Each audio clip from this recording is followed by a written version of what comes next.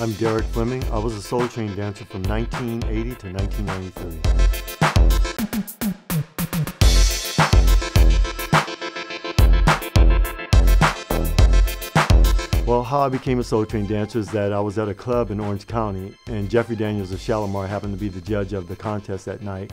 And I knew it was Jeffrey Daniels because a lot of people said that we were very similar. So once I won that contest, I asked him, how do you get on Soul Train? And he signed one of his albums and put his phone number and said, call me, man, I'll let you know. So I called him and he told me when the taping was, and I went down to Soul Train, got in the line like everyone else. The first day that I got there, I immediately, they said dancers on the floor. And I came down, I thought, okay, they didn't say who goes where, so I just went right up on the stage. And so the floor director, he said, hey, come down, you can't be up there. And I was like, why? What's the big deal? He goes, I'm the one that puts people there. And I said, well, how do I get up there? And he said, well, if you beat this man right here next to you, I'll put you on stage. And so whoever that was, I wore him out. And he put me on stage. And then from that point on, I just regarded myself as being able to be on the stage. As I went on, we grew up in the age of the Supremes and Michael Jackson and the Isley Brothers, and everybody on stage, they were flashy. So I had the knowledge of knowing if I just went there and wore what somebody else wore in a club, I'm not gonna get sought after. So I started stepping my game up and just experimenting with different looks. And a friend, her name was Liz Revere, said, when I'm looking on Soul Train, it's hard to really pick you out because all the guys are tall and skinny. She obviously knew me if the camera came up to my face, but just seeing the silhouettes, she didn't know that, right? So I started wearing my foxtail on Soul Train. When the girls would stand next to me, they'd say, can I play with your foxtail? And they'd just rub on it. But this is one of them. This is not an original one, but this is one I've had for about 6 or 7 years.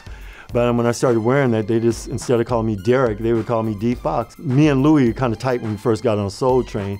So I kind of emulated some of the things he did. Sometimes I wear a suit, sometimes I go casual. And then I just learned as I evolved, every season I would just change my entire look. The Soul Train line was so much fun, but I was a person that didn't really care to do the Soul Train line because it was individual. It's two things about my personality. I'm shy, but then I know when it's time to give the goods, I give it. So getting in the Soul Train line was a spotlight, and you're there with all the dancers, and Dom would go down the line and choose and pick the dancers that he wanted to, or the floor director. And sometimes I would do a routine with somebody, but there wasn't like a lot of work to the routines. It'd just be at lunchtime, we'd make something up, 8 count or 16 count, and go through it, and the camera, your turn, boom, you just do that routine. So some of it was spontaneous. Most of mine was spontaneous. I just did, you never knew what songs were gonna come on. Song came on, wherever you were on the line, what you saw is what we did. Everyone knows who Diana Ross is. So it was one of my first times being close up on camera, so getting to ask her a question and the camera being so close up on me when I saw that on television, that blew me away, because who gets to really talk to Diana Ross, and especially have it on film forever. Almost every time Tina Marie came, that was memorable for me because that's my favorite singer. She happens to be white, but she below. So every time she was there, those are my favorite moments. I would absolutely do it again in a heartbeat. So I'm just proud that we taught America to dance. We taught the world to dance.